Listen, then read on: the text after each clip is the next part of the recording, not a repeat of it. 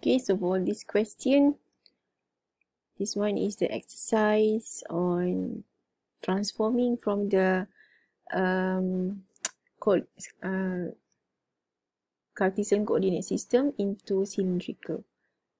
Okay, so for A,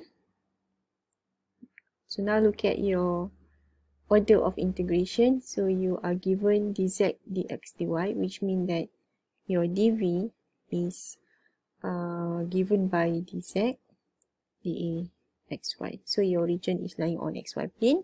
So now we want to see what is the region looks like. So we just take out the limit of x and the limit of y. So in this case, you have dy dx, so y constant. Y constant is 0 to 1.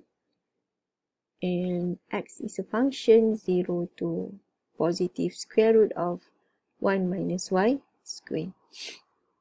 Okay, so now we want to look at what is the shape. So the shape of the region is coming from the function. So this one is constant. So it looks like what we can have from the equation is coming from x equal to square root of 1 minus y squared. Again, if you leave your equation in this form, we have no idea the curve that we have. So then we have to square both sides. Then we have x squared plus y squared equal to 1. So our region is a circle with radius 1 centered at the origin. But we still unclear, do we need to shade all over the circle or maybe just a part of the circle? Then it should be referred to the limit given. So the order is dx, dy. Y constant. So for y constant, you have to provide the horizontal line. Okay. So as you can see there, your horizontal line, this green one is lying. So look at the y here, 0 to 1, 0, y 0. So y 0 is here to 1. So meaning that the y is not negative. Okay, so we just refer to the y positive. So we don't have this such of line. Only y positive.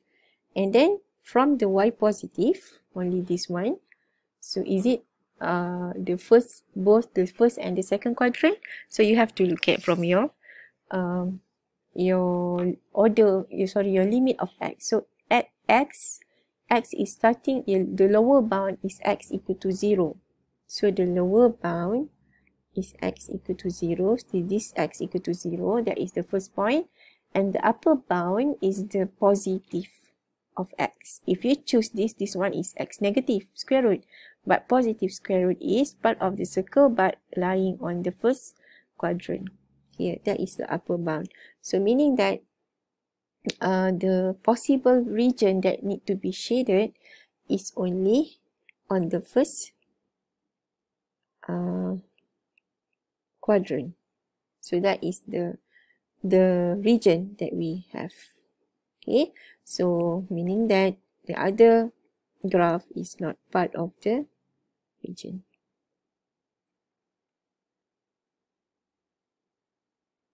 So this equation is coming from the equation of the circle. Okay, so that is our region.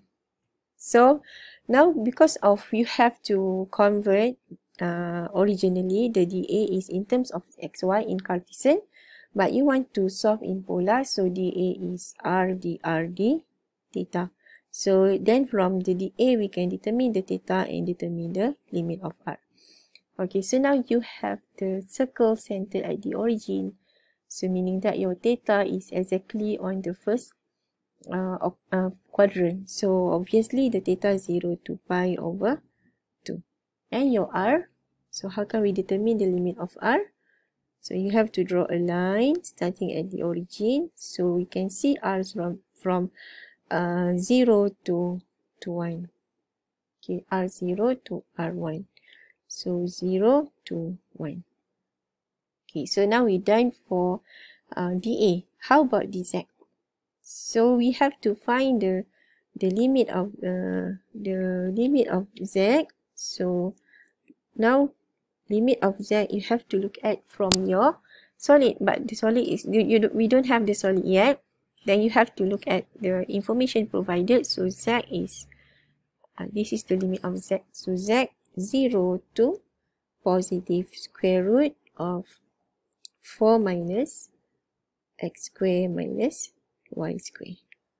Okay, as I mentioned before, sometimes we don't need to sketch the solid, and in fact there is no mark for the solid sometimes. Okay, I'm not saying that there is no mark, but sometimes there is no mark because of, but for the region there is a mark. The region is very critical. It's very helpful to guide you to determine the correct limit of r and theta. But sometimes the solid, sometimes we don't need them, because you can easily obtain, imagine, because the limit is already given. You can see that the limit, imagine you are something inside the solid where your region looks like this, and your lower bound is the floor. How can we know the floor? It is given, z is 0 is given, and you have a surface. But we are not sure the surface looks like. But it doesn't matter, because for the cylindrical coordinate, you just need to determine the z in terms of r and theta. So you can just directly convert the square root of all these things into r and theta, and you will directly obtain 4 minus r square. So now by changing into cylindrical coordinate, so we want to evaluate. Okay, so the a, you are evaluating, right, triple integral. So you are not computing the volume because there is an integrand given. So the integrand given is just a second, z. Okay, so z you don't need to change. Z is z r dr d theta. So limit of z directly from your limit given, but in terms of r and theta, 4 minus r square, r0 to 1, and theta 0 to pi over 2. And it is transformed into cylindrical coordinate. Okay, but if you want to know exactly the solid looks like, it's also possible. Okay, what we have here, so I explain as well. How can we have the solid? Based on the limit given, 4 minus x squared minus y squared. So this one will give you z equal to 0. It is a floor. But this one will give you z equal to square root of 4 minus x squared minus y squared. If you leave your expression in this form, then we have no idea. So we have to square both sides, so z squared, and then plus x squared plus y squared equal to 4. So what is that? That is a sphere with radius 2. But you have to go back with the original expression. Even though you have a sphere with radius 2, but we only consider the z positive, meaning that we have the surface that we have is actually hemisphere, because we only want z to be positive value. So for this we have hemisphere. So when you sketch the hemisphere with radius 2, it looks like a bowl, but this is actually hemisphere. So for hemisphere, this is 2, and this is 2, and this is 2. Okay, so, and imagine, how can we know what is the solid that we have? So your lower bound is z equal to 0, and your upper bound, you are bounded above by the hemisphere. So this is actually your solid. Okay, but then you have to look at your region. This is from the result of your limit of the z, where from there you can obtain the solid in 3D. But you have to refer to your region. So the region tells you what is the exact region lying on the xy plane. As you can see here, your region is only on the first quadrant, or in 3D we call that as a first octant. So instead of, so meaning that your solid is actually not that one, it's just a quarter of the hemisphere, which means that when we combine the information from the region and the solid, so your possible solid is only located on, so y, this is x and this is y, only on the first quadrant. This is 1, this is 1. So just a quarter of the that one and that one. Just a quarter of the hemisphere. So a quarter of the hemisphere, and this is 2, 2 and 2. And you are standing inside that solid. Okay, so now we can double check, we can verify whether our solid is correct or not. Now you read again. So your lower bound is the floor on xy plane, and your upper bound is you are covered above by the hemisphere, which is given by this equation with radius 2.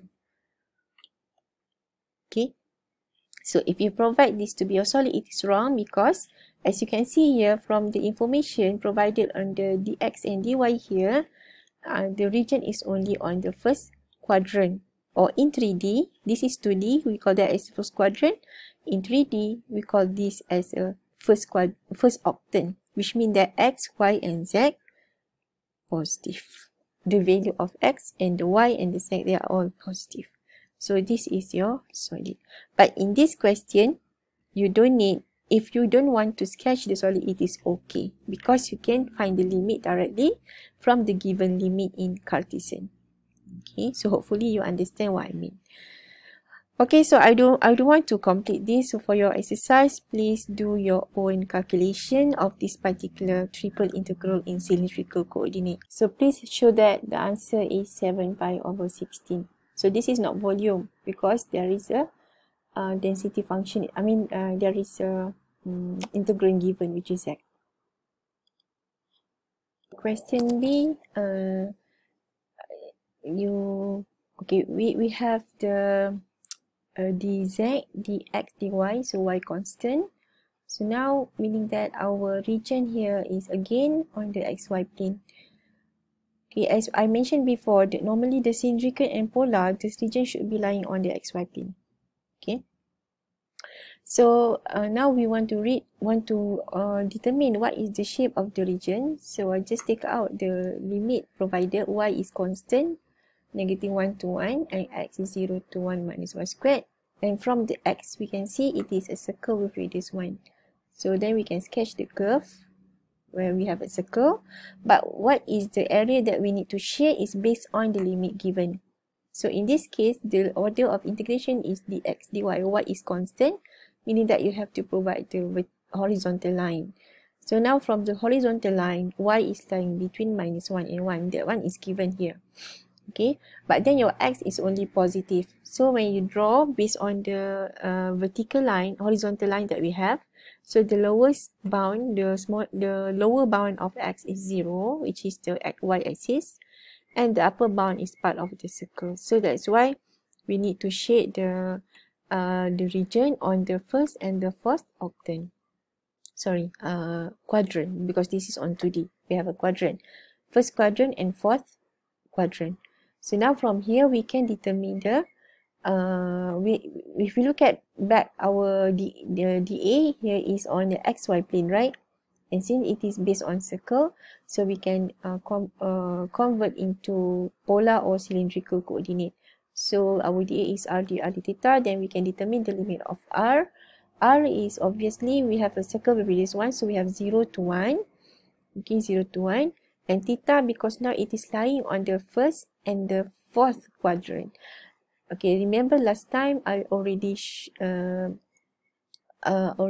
mentioned that if you have your region is on the first and the fourth, so you can use the negative theta, which is this one, it is 270, it is equal to -90. Or in radian, you have negative pi over 2. And this one is 90. So in radian, we have pi over 2. So you can have the range of theta is -pi over 2.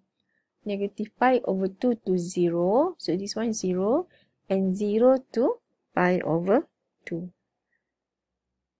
So when we join them together, for the first and fourth quadrant, we can rewrite the angle in this form, which is this one.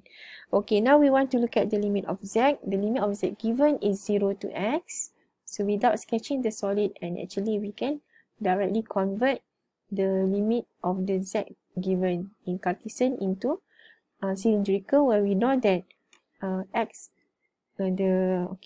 in Cartesian, the boundary of the z is 0 to x, but we change x into polar and we have r cos theta.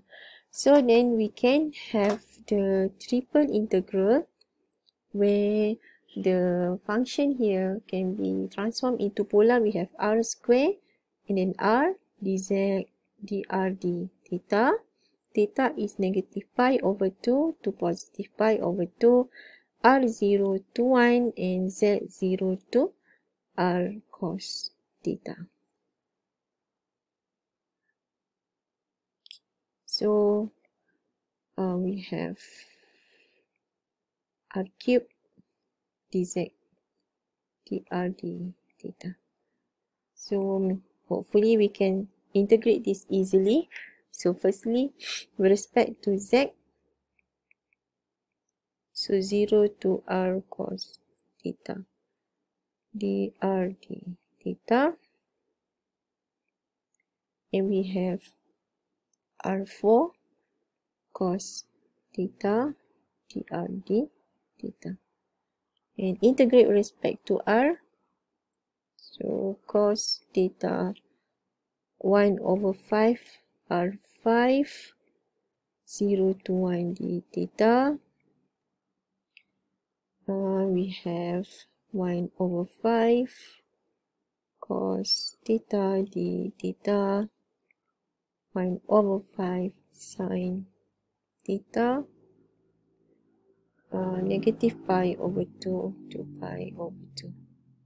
When we evaluate, we have 1 over 5, so sin pi over 2 minus sin negative pi over 2. Okay, so for this you have to evaluate. Don't leave your answer in this form. Okay, so the answer is 2 over 5.